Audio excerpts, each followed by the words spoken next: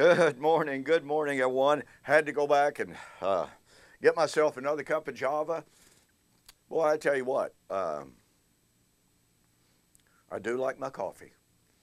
Here it is. You know, I got to the office this morning right at 4 o'clock, and I was out of coffee.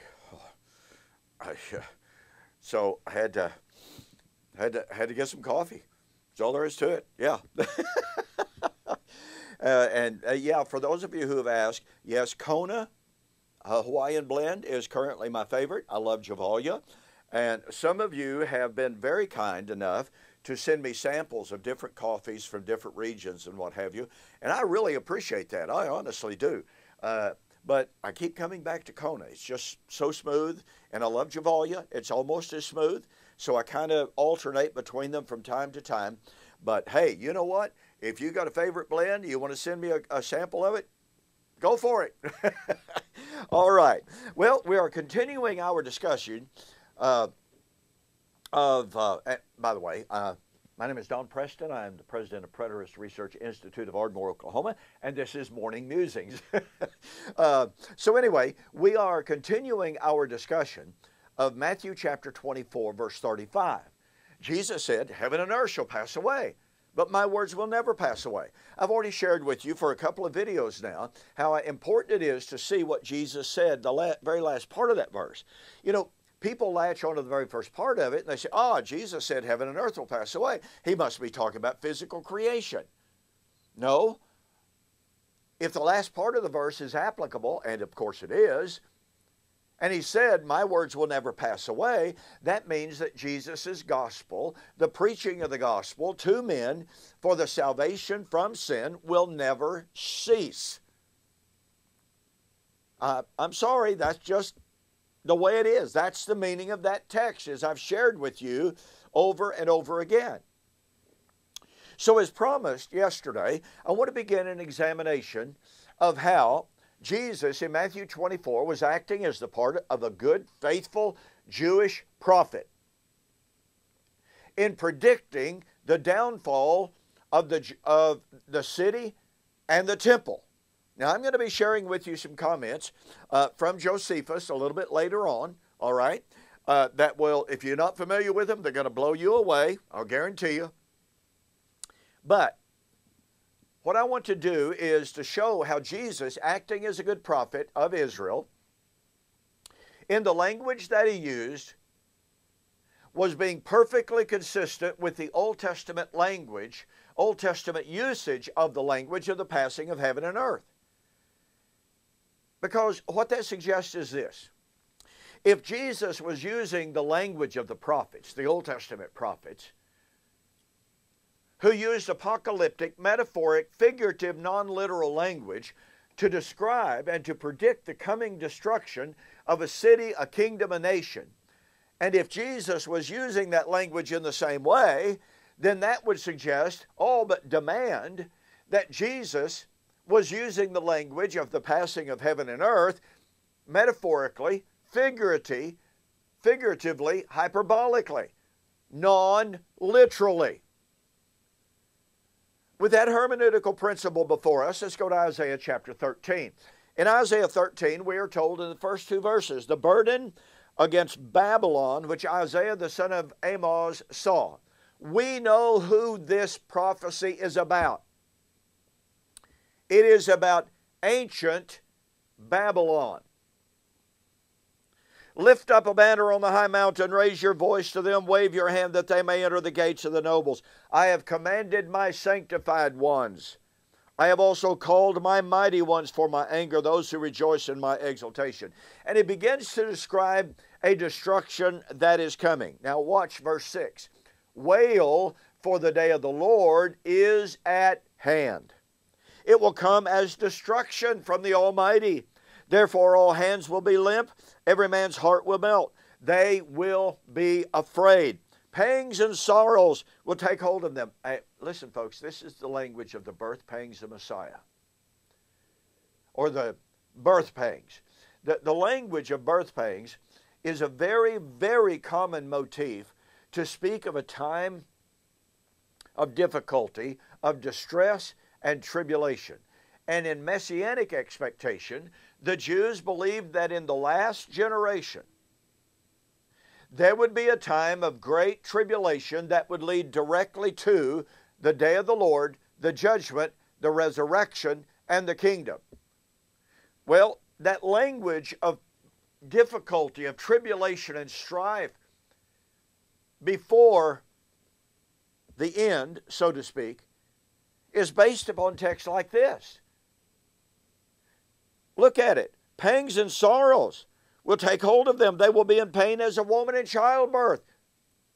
This is talking about the distress of Babylon before her destruction.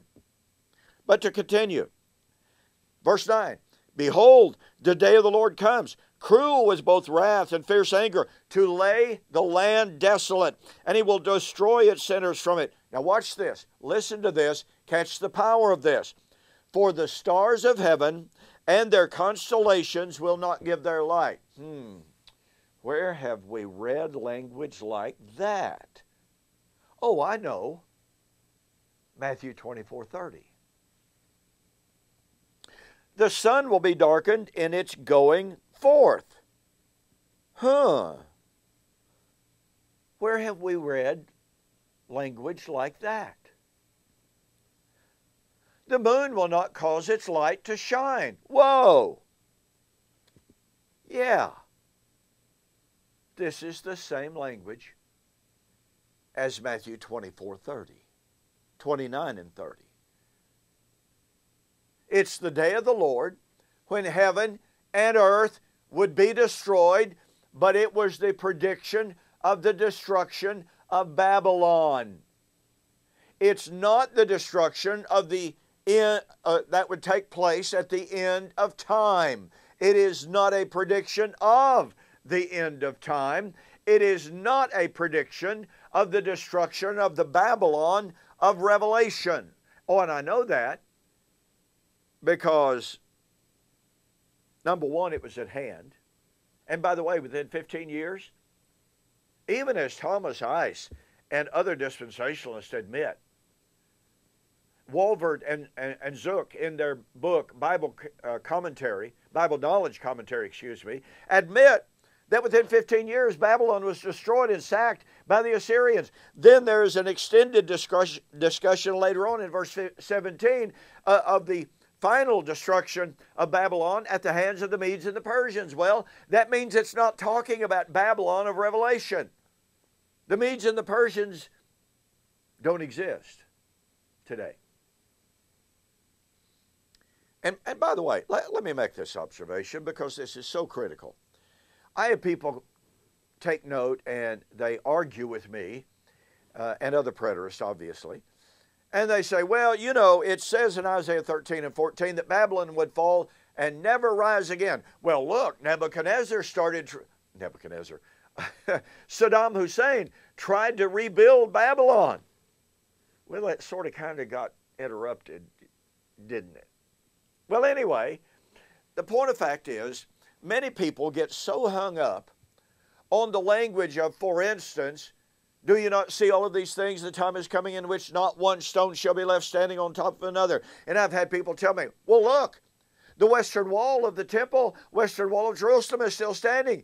Not one stone that hasn't been fulfilled. And that imposes such an incredibly wooden, harsh, rigid literalism on the text that is absolutely not even close to the Hebraic use of language.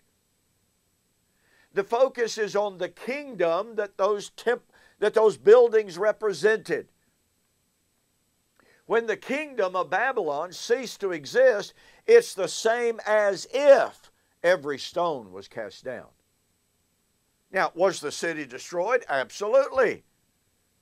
But must we look for, must we go there with an architect, with a building examiner, and say, oh, look, there's one building, I see one stone left standing on top of another. Oh, hadn't been fulfilled. We have to be better Bible students than that, don't we? Yes, we do. So here we have in Isaiah chapter 13 the prediction of the destruction of historical Babylon.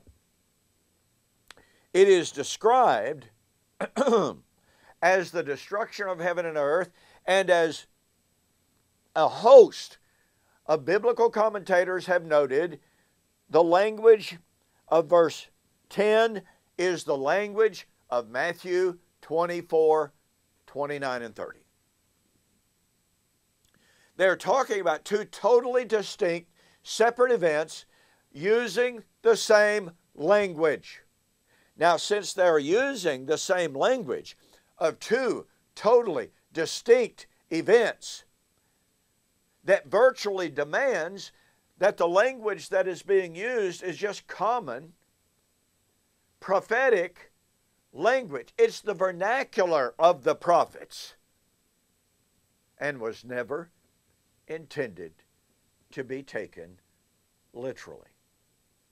And we got more to verify that. And by the way, don't forget, in my book, The Elements Shall Melt with Fervent Heat, I do discuss Isaiah 13 extensively. I also discuss Isaiah 24 and 25 extensively, and that's where we're going on the flip side.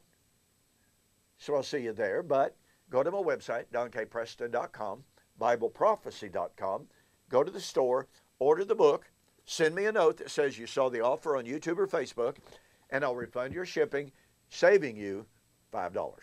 Okay, I'll see you on the flip side.